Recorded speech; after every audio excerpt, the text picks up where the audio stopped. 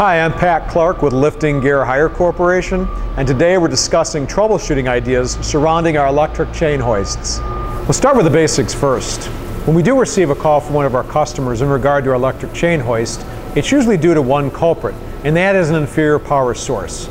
We do everything we can to inform you of the proper voltage and amps required to power the hoist.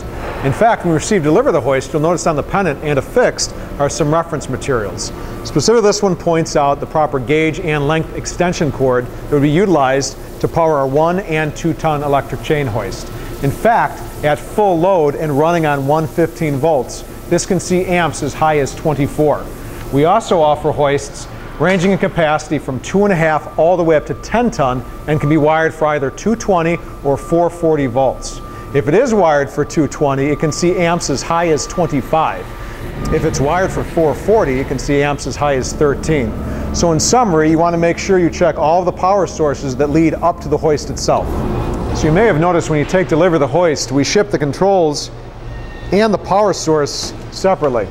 On our 1 and 2 ton electric chain hoist, we'll supply you with the cord and the appropriate size 115 plug.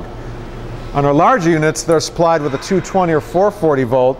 We'll supply you with the whip that has the exposed wires.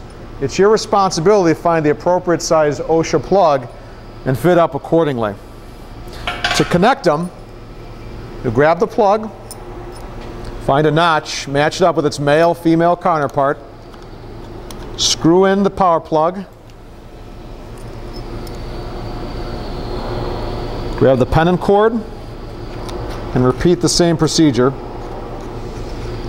And now you're ready to try the hoist. So when you're checking the hoist, grab the control pendant, and if you're to press up on the hoist and the hoist moves down, or if you're to press down on the hoist and the hoist moves up, you may have your leads reversed. You want to recheck those connections and then retest again. You may also experience the hoist inability to lift at the rated capacity or improper lifting or lowering speeds. First, you need to check to make sure that whatever you're lifting is appropriate to the capacity hoist that you're working with. Also, you may have experienced a loss or a drop in voltage. Either way, you're going to have to check and amend one or both.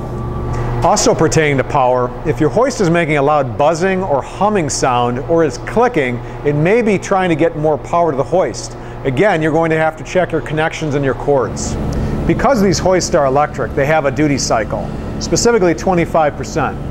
Meaning that out of every hour, you can count on being able to use the hoist for about 15 minutes. The hoists are engineered and designed to stop working and allow themselves to cool down when they're overheating. To prevent this downtime, we ask you to follow a few steps. First and foremost, as mentioned earlier, make sure you have the appropriate size gauge, length, and power that's actually supplied to the hoist.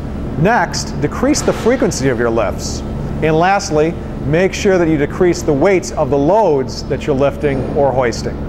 These electric chain hoists have an electromagnetic brake on the inside.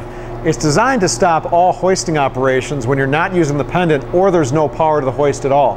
However, if when the power is off, the hoist continues to run, you must give us a call immediately.